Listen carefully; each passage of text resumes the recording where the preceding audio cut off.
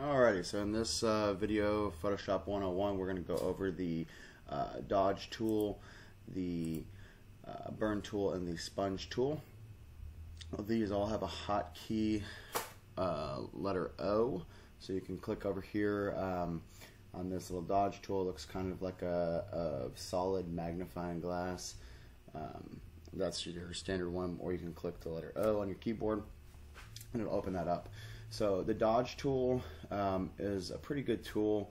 I use it quite a bit on designs to essentially lighten up an image. You've got your standard bar up here on top, so you can set your brush size, the different brush that you use. You can use any brush for this. I like to use a soft brush for this. If you use a hard brush, it's going to give you hard defined lines. So a softer brush works. So the soft round on the default brushes is really good for this. The size is all depending on what your image size is and what areas you're trying to lighten up, so you can go bigger or smaller. It doesn't really matter. It's just based off of the image that you're using. The range for this, I think, is defaulted at midtones. You can change the range to shadows or highlight areas, so you can lighten areas that are already light even more so, or the mid-tone color, so your grays, things that are in the middle, and then your shadows, the darkest areas, you can mess with those too. But the default, I believe, is at mid-tones. If it's not, that's the one that I like to use. Sometimes these little defaults here are already set to what I've selected them as. And then the exposure is just how much exposure you're going to give to that area. 50% is a pretty good range for that. If you set the exposure up much higher, it's going to lighten a whole lot more. If you set it lower, it's not going to lighten as much.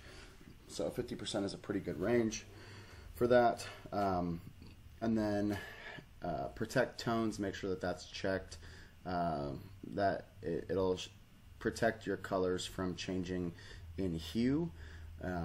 So like your reds will stay a red color rather than changing to like a brown or an orange or something like that. So once you have that, you can simply just click and paint over the areas of the image that you want to highlight. So up here on the top, this tree, say we want to make it a little bit lighter so it's not so dark in this corner.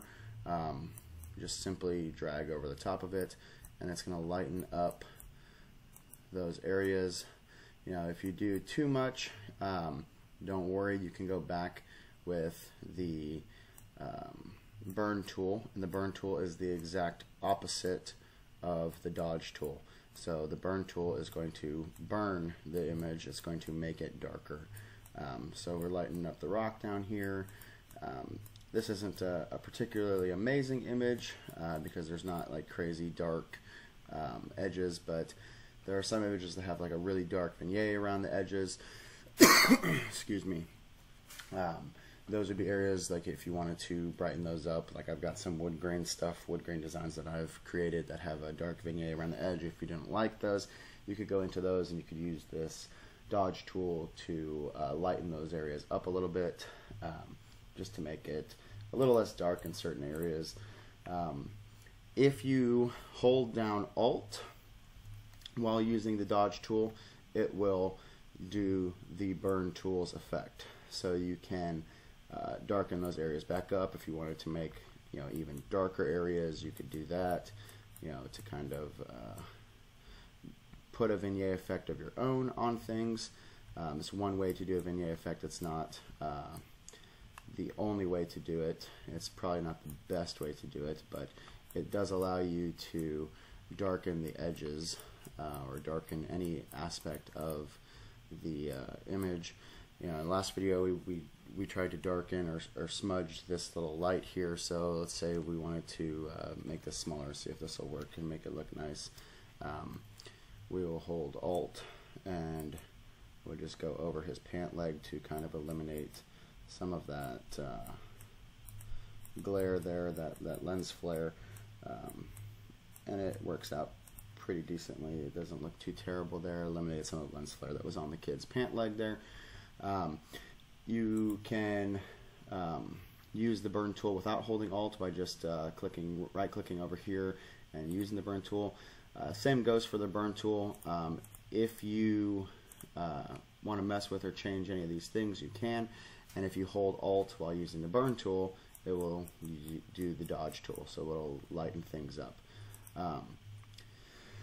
Lastly, in this little section here, we have the sponge tool. Now, the sponge tool is actually really cool. It allows you to completely saturate or desaturate sections of your image, meaning turn them gray or make their colors extremely saturated, so as to like brighten this image. So right now we're on saturate, and we're clicking in here, and you can see that those greens are getting even more green. These oranges in the leaves are getting even more orange, or even, you know, the kid's shirt is getting, you know, even more red. It just gives you a little bit, you know, that may be a little bit too much. The squares are kind of coming off a little strange, so we can hit Control Z to undo a few of those. But saturate, when you have it here up on the top bar, that will brighten everything. Now, if you want to desaturate everything, this is a really good way to make a certain subject or certain part of the image stand out. So you can desaturate the entire background and only make the kid in color. So essentially just click and drag. You can up this flow. The flow will help get things a little bit better, and we'll just turn the entire background of the image gray, so that the only part of the image that's in color will be the actual kid or his shirt, and it just kind of gives you that really cool photo effect of that color pop from everything being, you know, dark and gray around it, and then the kid stands out and color pops around. Obviously you can get, you know, closer, a little bit more detailed than what I'm doing right here by making your brush size smaller to fit in these little areas.